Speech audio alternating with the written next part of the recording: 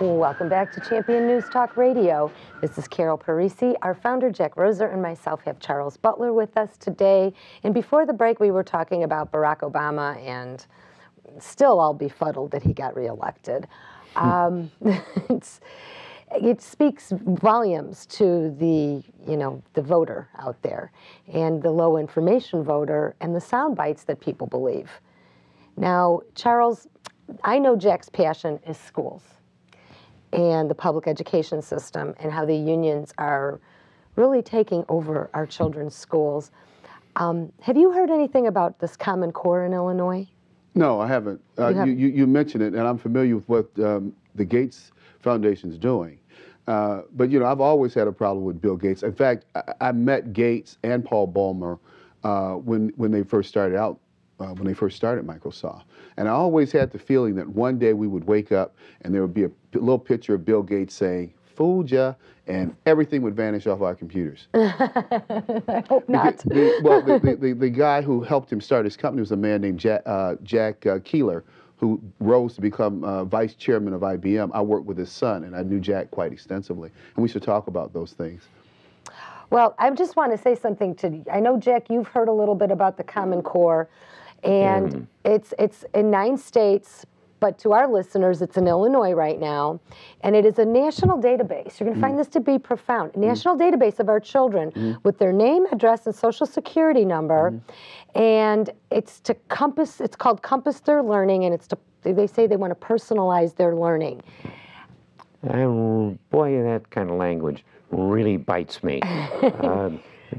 I'm sure the NEA is involved with all of this, too. Your favorite, the National Extortion Association. Yeah, that's the right name for the initials of the NEA.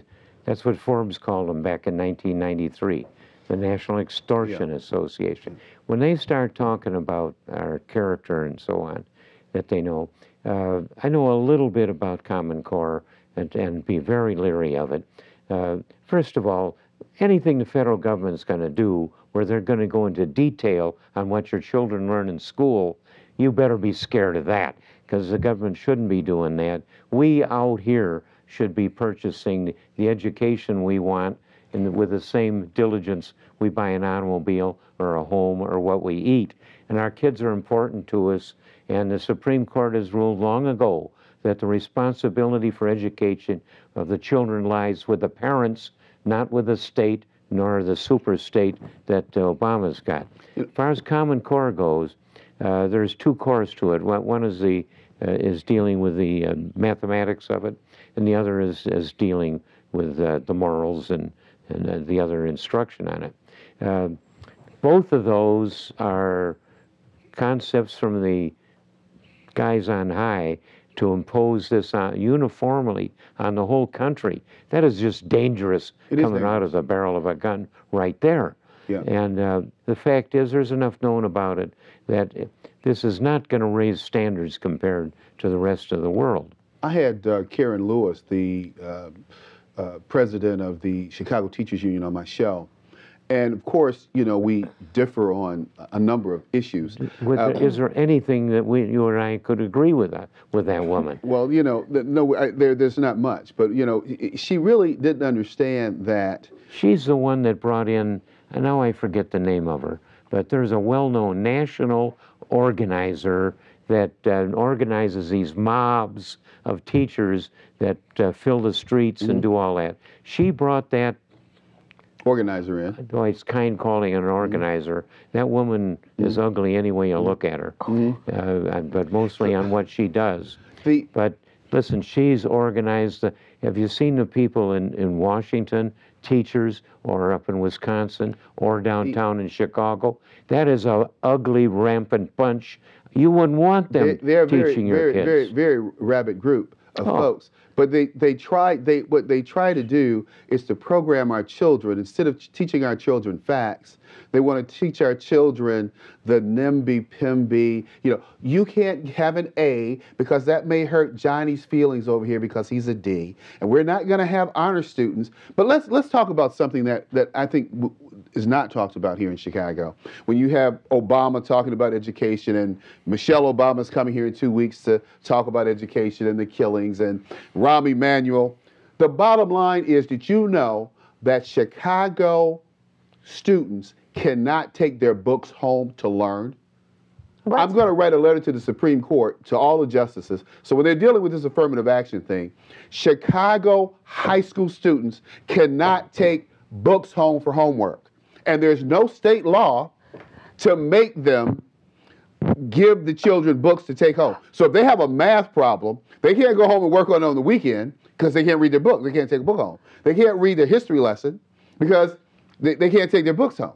But do they have online compatibility? Why would that even be an issue? The bottom line here is they don't have the money. First of all, a lot of children don't have money to have computers. That's true. And we pay too much tax money to be paying children, to be paying teachers $72,000 on average a year. Wow. And Jack? Just say, you said how much was the cost per student? No, the average salary for a teacher in Chicago is $72,000 a year. That's right. The average, what we spend on each student, supposedly is $14,000 per student or something like that. They're not getting a $14,000 or $16,000 education. They're not getting it. Bill Zettler, who has analyzed all this stuff, and it's in our book, right. The Pension Scam. That's right. For 15 years, we've been publishing the salaries of all the administrators, and we got way too many of those, right. Considering you've got an educated teacher in every class. I don't know why we need all these bureaucrats sitting on top of the teachers. They're denigrating the ability of the teachers to handle a room. It's crazy. But I think it's just we got appalling. A bureaucracy like this. Down in Pershing Road, they've got a mob of, at one time they had something like 8,000 people in a building there.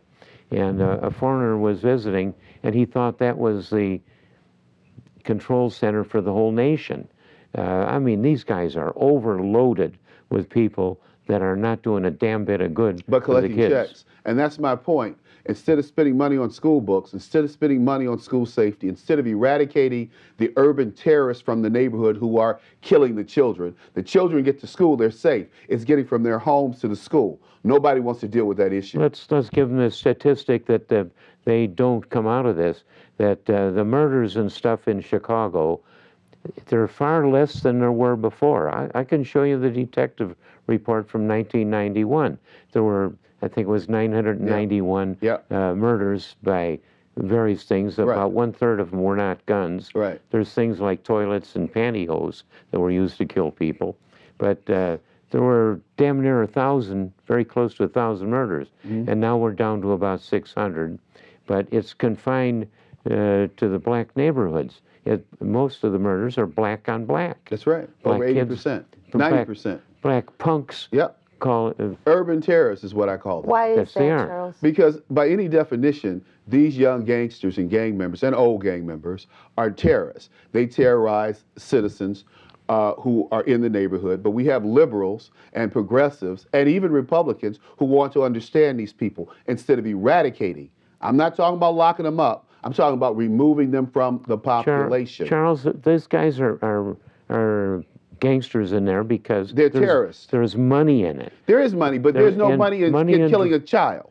There's no money in killing a person, shooting to a person's house who's just, who just happens to be there. These guys run down the street indiscriminately. That's why I call them terrorists. They indiscriminately commit crimes against citizens, whether they're children, whether they're old people.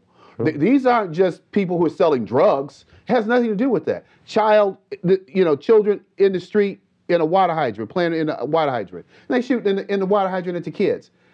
Why are we talking about locking this person up? Shoot him. Shoot him. Well, we don't do that. We should. We do. But if he were in a suburb doing that, dead. In the city, they want to cycle that person back through, just like now. Quinn and Rahm Emanuel are putting 7,000 every year for the last 4 years. They put 7,000 convicted felons back into the black community who've killed people.